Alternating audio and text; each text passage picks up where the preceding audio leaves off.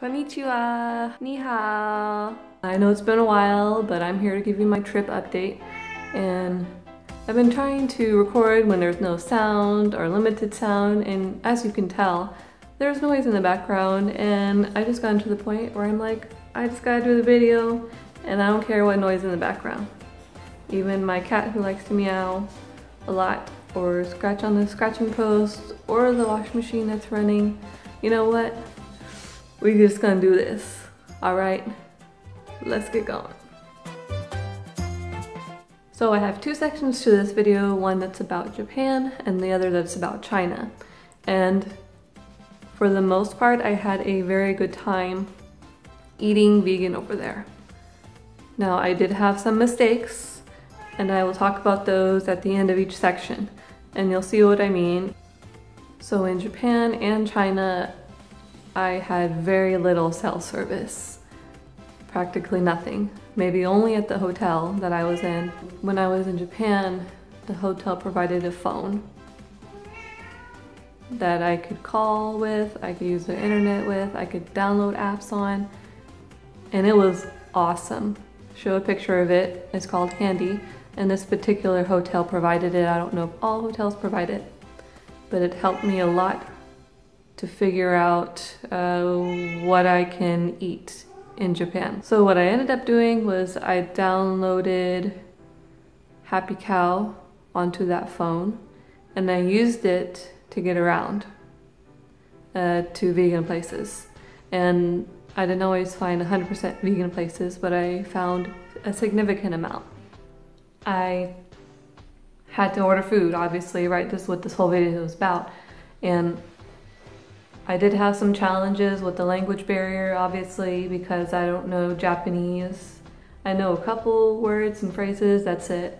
It was very limited other than that. The word for vegetarian is vegetarian. Yes, it was very easy, so I remembered it. So when I was talking to them and trying to order food, I either said vegetarian, or I showed them a picture, a screenshot from my phone of a translation of the word vegan in Japanese. And if one didn't work, I used the other. So when I was in China, me and my husband were there total 10 days, or 9 days. And 2 or 3 of those days we were completely alone. The rest of the time we had friends that we were with. But the time that we were alone, what I did in order to communicate to people what I could eat was I had a screenshot from my phone that said everything. It said, I don't eat meat, I don't eat cheese, I don't eat butter, I don't eat milk, I don't eat fish, blah, blah, blah, the whole thing. It was in Chinese, so I could just show that to the server and then try to get something from that. I didn't know any Chinese words for these items, and if I had said it in Chinese, I don't know if they would have understood me. I had a translator app that worked sometimes, and then that's about it as far as me trying to communicate with them. But then when me and my husband got to the point where we were with our friends in China who knew Chinese, it was pretty much all taken care of for us. Because they knew all of the things that I needed, and it made it that much easier because they would call restaurants ahead of time. They would make sure everything is vegetables or fruit, and it's cooked in vegetables and not lard, which is common in China. And so they were a complete lifesaver. Now let's start with Tokyo. If you've ever been to Tokyo, you know the transportation system, the beautiful gardens, the temples and shrines, the beautiful parks everywhere, and the very interesting things they have like this. And if you've been to the robot show, you'll know that this looks like it came straight out of a kid's imagination.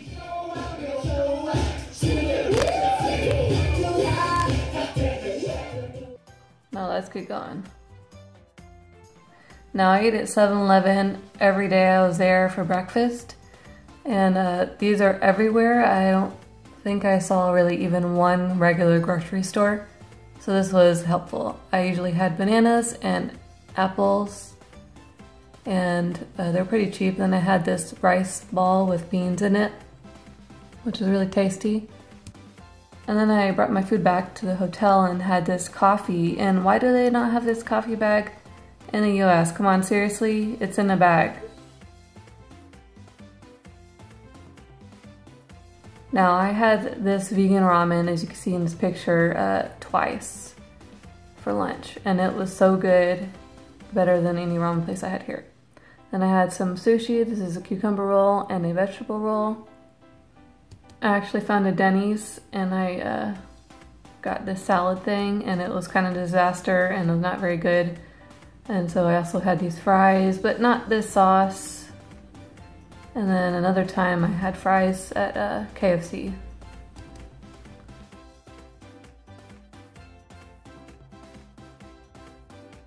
So one day I had only fruit for dinner because, you know what, options. And I had found this vegan place called Sojo, and this is their menu, which was freaking awesome. And they are all vegan based. This is what I ate. It's a whole bunch of stuff. You can see what it is, but you know, there's tofu at the top, there's brown rice, there's miso, there's this salad, some soybeans, some ginger. This is a egg roll with soy sauce and mustard as the sauce, which was really good. And this is somewhere else, but this is edamame that I ate because I didn't have any options. This is a vegetarian place I found called Cafe VG, and this is what I ate. It was a soy burger and fries and a salad. Really tasty. Hey guys, it's that time where I tell you the things I did wrong in Japan.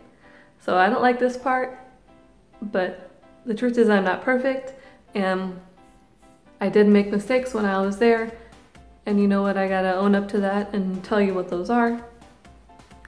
And I can only think of 2 instances where I made a mistake. So the first thing is, for breakfast, I went to 7-Eleven, I got this rice patty thing, and there was some sort of vegetable and I don't remember what it was. I have a picture somewhere, I don't know where it is right now. And I didn't realize till after I ate it a couple times that it had egg in it. Now there was no egg visible in it, and so you're wondering, how did I know that there was egg in it? Because on my translator app that I had on my phone, whenever it happened to work, it has a feature where you take a picture and it translates from whatever language you want to English. And in the ingredients it said egg binder. And I'm like, oh my goodness.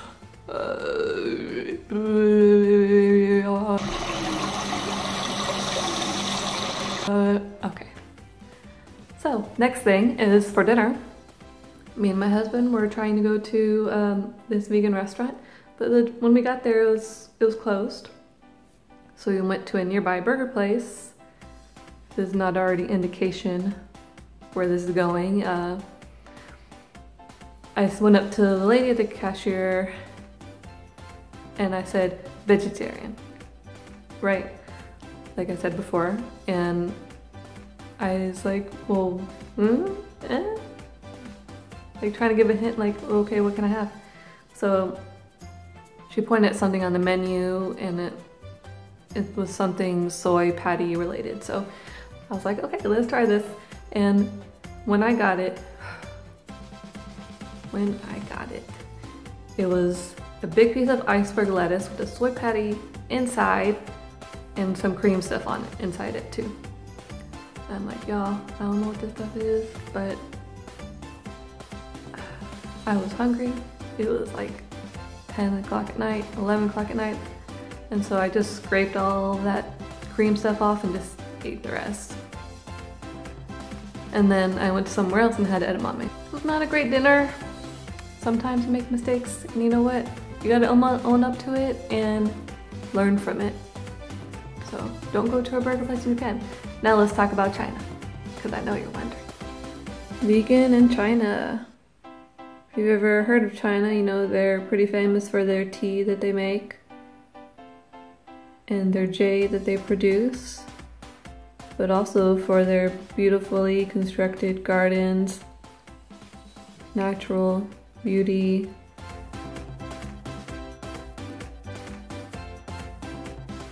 markets that they have, and the rich culture,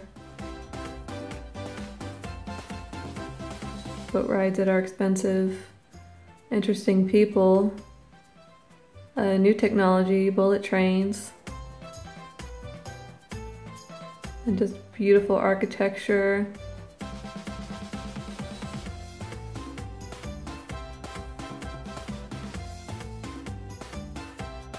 And who can forget the Great Wall of China? Buy this shirt. Breakfast. Pretty much every day I had fruit. This was on the bullet train. And I also had this on the bullet train, only the two right ones, green peas and fruit snacks.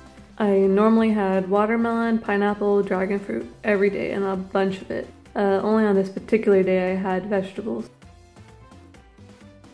Lunch. So lunch in China is served family style. Also dinner is like this too, where all of the dishes are in the middle and you just pick off what you want. And it took a little bit of getting used to, but I enjoyed having it this way. It was fun. And then when I went to a restaurant, sometimes this is what they did. They put our utensils, cups and stuff in saran wrap for sanitary purposes. Here's one of the dishes I had. It was tofu and sauce. I don't know what the sauce is, but they said it was veggie. Here is a spiralized potato.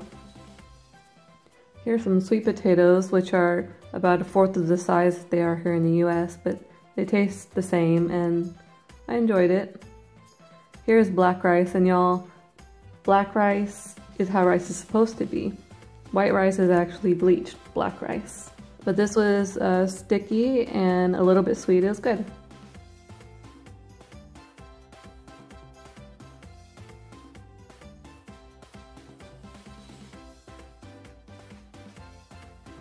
And now you see here on the left, that's actually Chinese celery, and on the right is cucumber.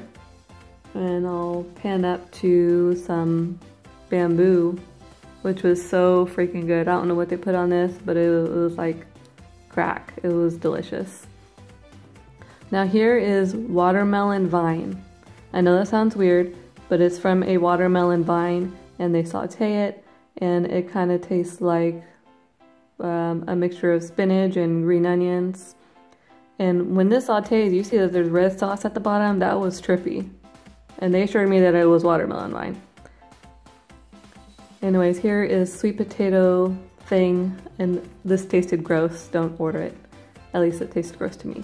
So now there was a Starbucks in the middle of a park, and this is their menu, and they have things written in English also, which is very convenient.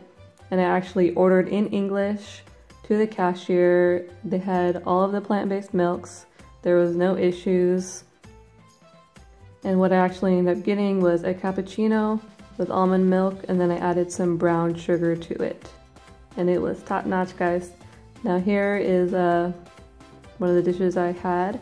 On the top left is tofu, and then you got white rice. And then that big bowl is a vegetable soup, which was kind of slimy and gross. And then underneath is more of the Chinese celery, and I'll pop up a picture so you kind of see what it looks like. But Chinese celery looks like a mixture of green onion and American celery. It was weird.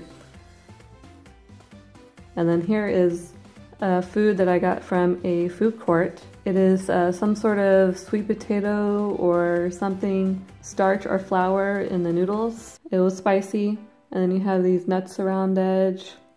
And then I'm gonna scroll up, and I also had this kiwi smoothie, which was so good.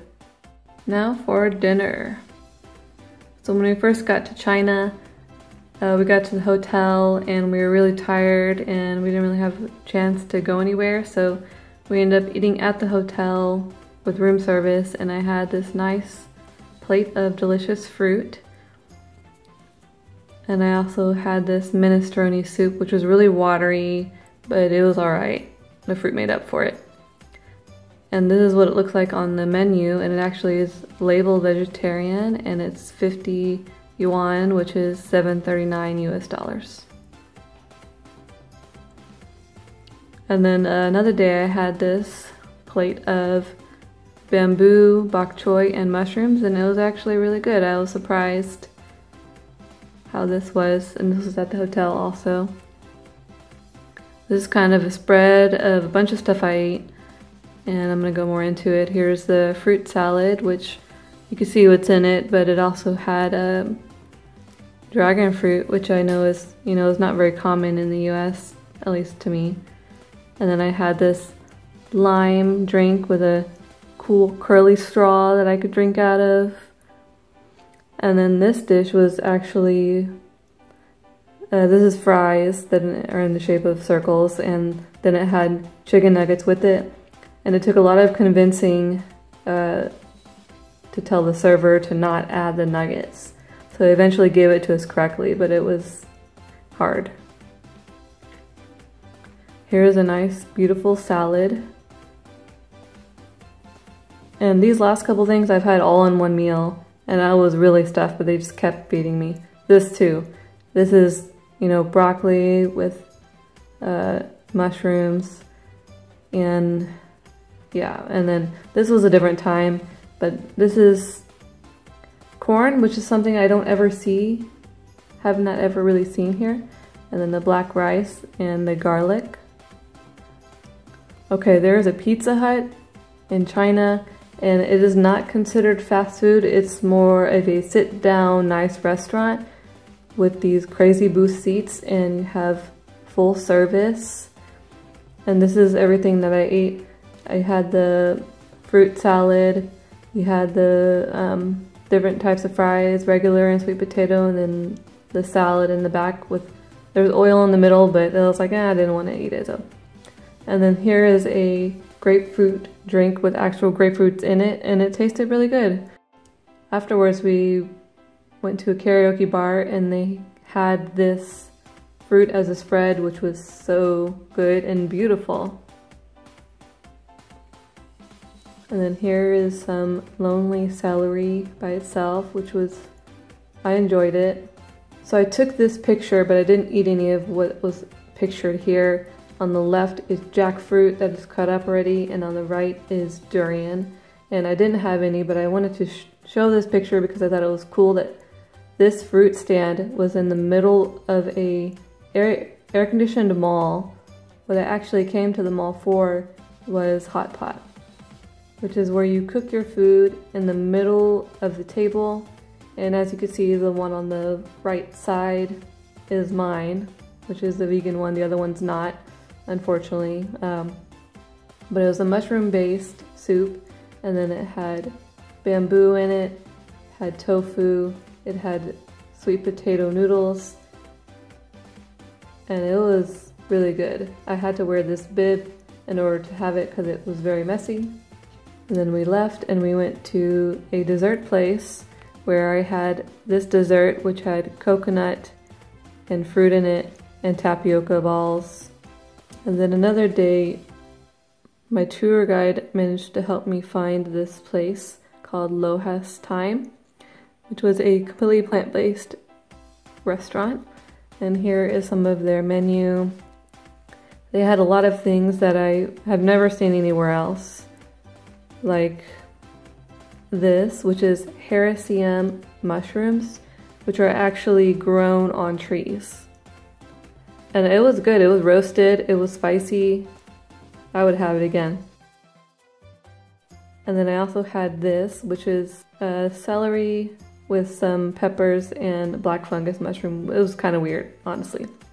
And then here is a tofu skin in rolls, which it was like an egg roll, but it wasn't crispy, so it was kind of like, I'm not sure about this. But this dessert was awesome. It was a cashew cream pastry with cashews inside, and also I think there's some sort of like almond butter or something in it. It was delicious. So let's find out what I did wrong in China. So one time me and my husband went to this Peking duck place because that's where he wanted to go, and he's not vegan. That's a story for another time, but we went and I didn't know what to order. So I saw something that looked like vegetables, and then I asked my server if it had meat in it or whatever. And so I showed the screenshot at the very beginning of this video where it says, you know, I don't eat meat, fish, whatever. And so he brought out something that I picked on the menu that I asked him if I could have it. I was like, well, point at this. Can I have it? Show him my phone. And then they're like, okay.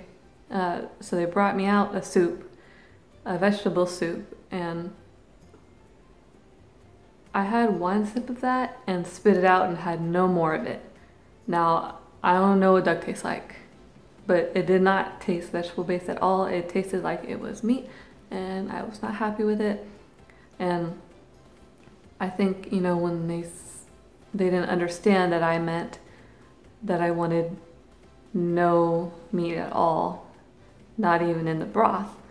So I tried to explain that to them the best I could through the multiple servers that came to my table and try to help me figure things out. But eventually they brought me something which tasted fine. You know, it was just vegetables that were sauteed. So other than that, there was two other instances where I ate the same thing. One was a dumpling and another one was a bao. And they both are basically dumplings. They just shaped a little bit differently. And they both had egg in them. And at that time I was with the tour guide for one of those instances. The other time it was my own fault. So as you could see, although I did have some mix-ups and missed interpretations in me getting vegan food while I was there, overall I did pretty good. And like I said in the video before, I was regular. You know, I pooped at least twice a day, sometimes 3 times, and it was healthy poop. Not like y'all want to know about that, but you know, it went well. You know, there was only a couple instances where it didn't go well, but it was, you know, the next time I went, it was fine.